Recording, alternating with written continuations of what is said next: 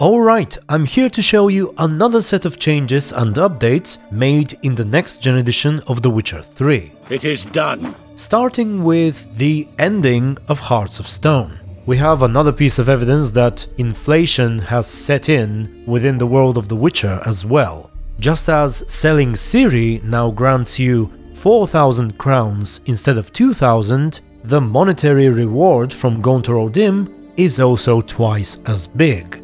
Originally 5,000 crowns, he now rewards 10k in the next gen edition. I want to be rich. Rich? Truly? Banal. But, alright, I gave my word. You asked, you shall receive. That should do the trick. What now? Off to find another poor fool? Haven't decided yet.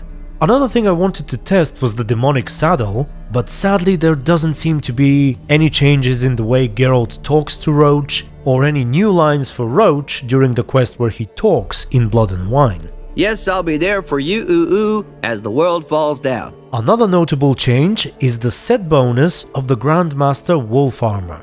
This has been one of my least used armor sets in the old generation, simply because I prefer the Manticore. I think the ability for bombs to crit is way cooler than whatever the Wolf set is doing, making bombs faster, I guess. To tell you the truth, I can barely tell a difference. And the multiple oils on a sword is rarely useful. Perhaps if you fight a Leshen or some other fight where you have multiple opponents of different types.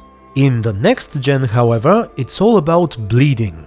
To maximize the potential, you'd have to take the last talent in the fast attacks column, as well as socket Devana runes in your swords. It is once again rather specific, but it is definitely more interesting than what we had before.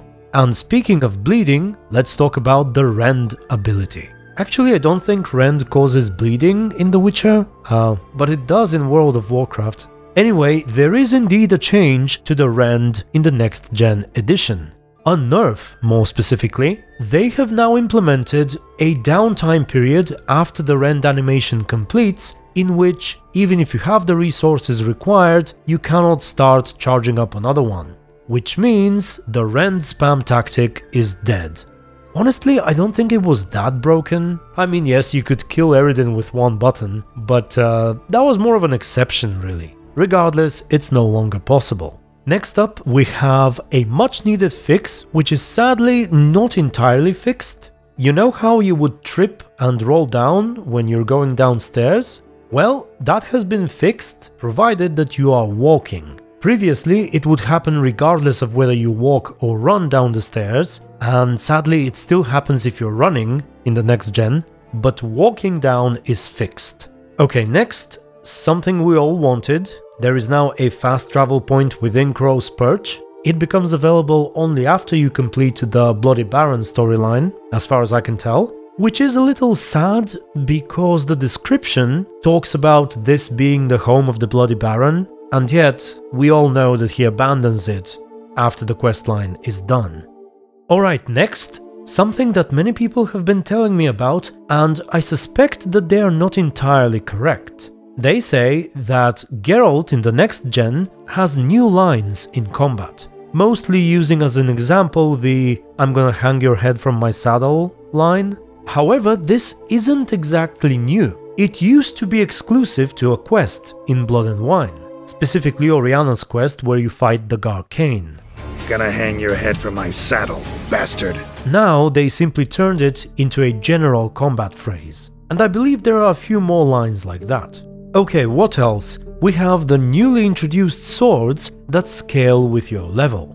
I know of two cases currently. One is the sword Hattori crafts for you as a sign of thanks, which was criminally bad in the original, so I never actually used it. And the second one is Crach's sword, specifically the one he gives you during the Brothers in Arms quest to aid you at Kaer Morhen. A bit of a shame that both of them are steel swords. Now the scaling is slightly behind your current level. I assume this is so that you don't constantly use these swords and you can still find better stuff. But overall I like the change. Both of these swords have a reason to be good, one of them is made by a master and the other one is legendary, it makes sense that they should be, you know, top-notch. And speaking of that, the guy no longer says top-notch swords. Top-notch swords? Welcome, welcome. I mean, he did sell armor, but that line is iconic. I think someone on my Discord shared a mod that makes him say top-notch swords again. I should probably get that. Top-notch swords? And the final thing I have for you today is Margarita's model. If you talk to her after sailing to Skellige for the final stretch of the game, you can see that her bruises, the ones she got in prison, have now healed. Which makes total sense given that she's a sorceress. Okay, I just checked and it seems she's healed even before you set sail to Skellige. So that's all I had for you today. If this turns out to be my final video for the year, I wish you all a Happy New Year's celebration and a wonderful 2023. Thank you very much for watching, thank you for your support, and until the next one, stay tuned and be good. You and Triss have a good time? Splendid. We finally got the chance to talk. What about? Everything but you. Geralt of Rivia is no longer a subject of any interest to either of us. Thanks, Yen.